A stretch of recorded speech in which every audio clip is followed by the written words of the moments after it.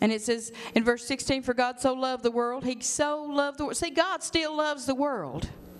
You know, I've heard church people and stuff like that, you know, they don't want nothing to do with the world in that respect. But God loves the world.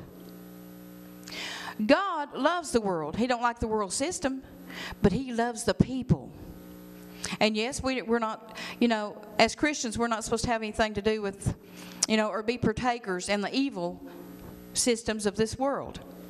But we're supposed to love the people and pray for the people and want to see them come into the kingdom of God. It says, for God so loved the world that He gave His only begotten Son, that whosoever believeth in Him should not perish, but have everlasting life. For God sent not His Son into the world to condemn the world. There's a whole lot of condemning going on today.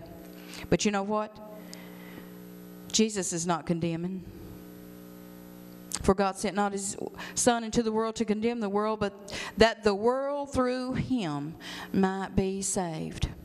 If you don't know Him today would be a perfect day to get to know the Lord. Ask Him into your heart. Verse 18 says, he that believeth on Him is not condemned. If you believe on Jesus Christ, if you have Him in your heart and have Him in your life, you're not condemned. But he that believeth not is condemned already.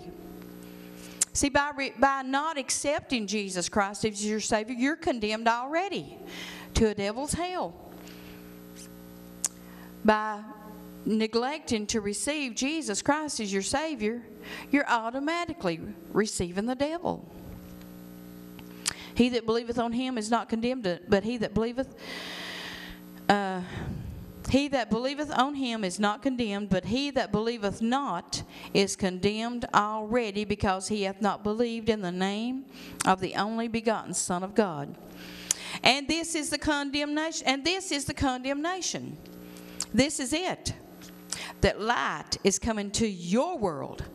Light is coming to the world, the Bible says, and light is coming into your world through people teaching and preaching the gospel. Light is coming into your world. And the scripture says in verse 19, and men loved darkness rather than light, because their deeds were evil. Men love darkness rather than light. Right here at the radio and TV station, we want God's word to come out all the time. We want people to be blessed and people to be saved. But you know what? You have a choice. You can receive or you can reject it. You can walk in the light that God gives you. You can say, oh, yes, I see. Jesus Christ died for me, and He is willing to save me.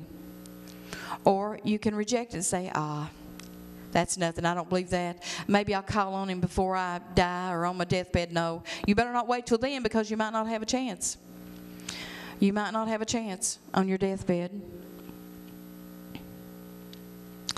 I'm telling you. I'm asking you to receive Jesus Christ today, inviting you to. You know, He's not going to strike you down and make you sick, give you cancer or something if you don't. But freely. He's offering you freely, come and drink of the water of life freely. And He'll make you one of His. And I'm not saying your life will be perfect or you'll have a rosy life or you'll never have another problem. But I'll tell you what, you'll have somebody on your side, walking beside you, walking in you. Walking by your side, praise the Lord. Jesus Christ, the righteous, the Son of God. I'm going to pray for Sister Eva right now. Father, in the name of Jesus Christ, Lord, we send the word today to Sister Eva.